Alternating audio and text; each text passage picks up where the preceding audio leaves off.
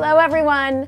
We are going to do a summer skin bronzing moment with the beautiful Jennifer Atilémile. I'm so excited to be doing this with you today. I am going to start with a little Vital Skin foundation. For the freckles, I really like to keep them intact, and especially you have no pores.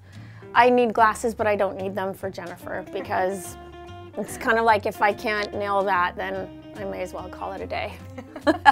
So I'm gonna combine Vital Skin 6 and 4 because I like to use 2 shades of foundation really to kind of like still maintain the integrity of all of your tonality. Jennifer, in the summertime, what is your approach with your skin? In August, I'll probably be about 4 or 5 shades darker. I find I pick up the sun even if I don't try, so I can just be walking down the street and I'll come inside and my skin tone has changed. As you said, you do go a lot darker, so I'm going to use our Beauty Butter bronzer in our newest shade called Soleil Riche, which is a really gorgeous, deep terracotta with no shimmer. I go under the eye. I'm just like ever so gently going over your skin. So the Beauty Butter bronzer is plant-based, plant butters, and it settles really beautifully into the skin, which is really nice because it makes it feel like your skin as opposed to, you know, sitting on top of your skin and you look super makeup-y. So now I'm going to use Brûlée, which is it's a highlight, but it has warmth. So it's really nice to kind of use across like your cheekbone. And it's really pretty on your eyes, and you can use it on your lips also, which is pretty. So you can just go kind of directly from the bullet to your skin. I'm gonna give you a little bit of nectar on your lips. Now I'm gonna give you a little bit of kind of a bronzy chocolatey eye. And again, not like super makeup-y, but just so it feels like it enhances everything, this whole idea of golden summer skin. So I'm gonna use our eye pods in Les Jours. I'm gonna use this chocolat color and tabac, which is tobacco. And then I might just sprinkle in some of our neige.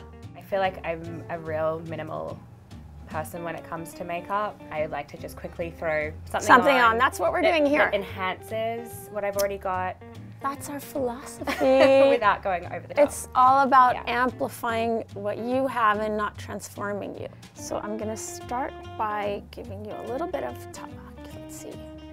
And I'm not creating any specific, there's no kind of like cat eye or anything like that. It's more creating this idea of like a floaty eye.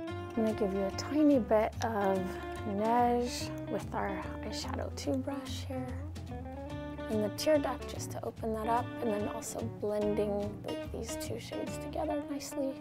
I'm giving the socket more of the chocolat for more definition.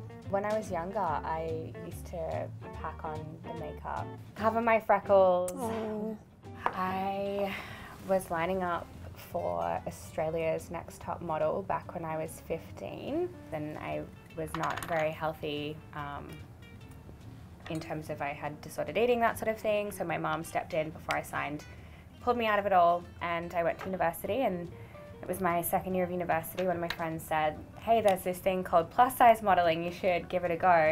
And I got a contract straight away. And then from there, I feel like it's just kind of snowballed. And now I'm living in New York. Like, how wild is that?